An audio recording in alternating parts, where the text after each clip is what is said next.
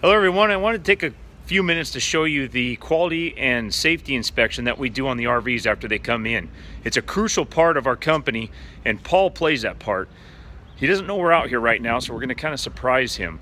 But you saw the Jayco Pinnacle video I did in Parker, Arizona. I went almost to the Mexico border to pick this thing up. We've never been to an auction and we never will. We travel the 7 western states in search of the best, and that is the truth. As I spin the camera around, you're going to see how he's got this thing hooked up, and it was a great opportunity for me to do this because we always talk about it, but seeing is believing. So let's spin around here. What you see is he's got all the sewer system hooked up. He has the plumbing all pressurized. What we're trying to do is look for any water leaks and also flush the tanks and get the sensors working correctly. As you know, when these sit, sometimes the sensors give false readings. So that's what we're trying to correct if possible at the time we have it here, but as you know, over time with use, they always correct themselves. We also want to get any smelly stuff out of those tanks. So he's got the full underbelly open. I hear the heater running. I'm not going to do a walk around video, and hopefully I get all this in for you guys. I left my selfie stick in my truck and it's over at the dealership getting serviced after this trip, but there's all of Paul's cleaning stuff. Our carpet shampooer, he's got the awning out on it right now. So these aren't rehearsed videos, so just kind of bear with us, but we feel compelled to let you know what we do, and so you know that it's not just a line or a gimmick, because we can't stage this. You would be able to tell. So as we walk into here, you're going to see he's checking the polarity of all the plugs. He's got his polarity tester there. And he's got the place in shambles, but as you know, the end product that he produces for us, they come out just awesome. So, what do you got going over here, Paul?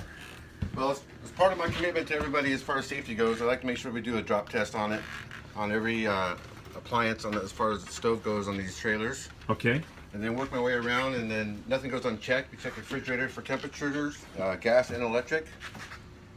Okay. And so this here will test the entire system of the RV, short of the bottles, for any LP leaks, right? Yes. And a water table meter, how can we use that? Is because ultra sensitive, or?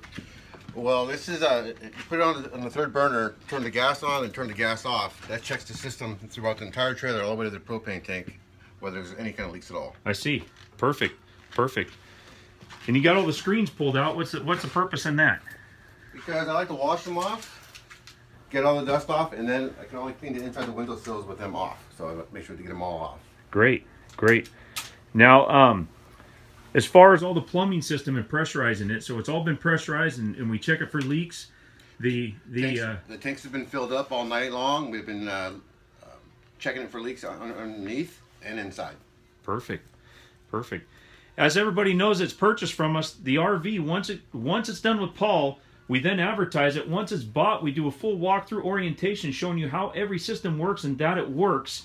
And we don't charge for that. Some and most RV dealerships do, but that to us is the fun part and our commitment to you. So thanks for watching this. We just wanted to give you the proof that this is truly what happens, and we're committed to giving you the best RV. So thanks for watching, and we'll talk to you later.